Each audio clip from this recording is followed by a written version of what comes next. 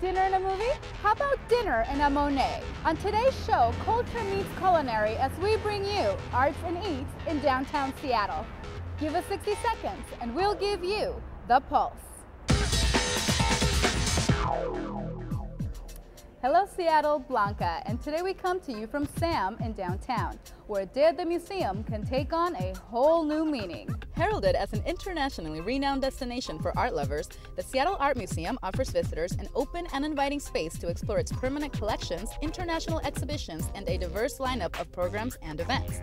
And after a day of soaking it all in, why not soak up a few drinks and a meal for that matter at Taste, Sam's contemporary bistro serving their own edible works of art. And now, our hot picks of the week.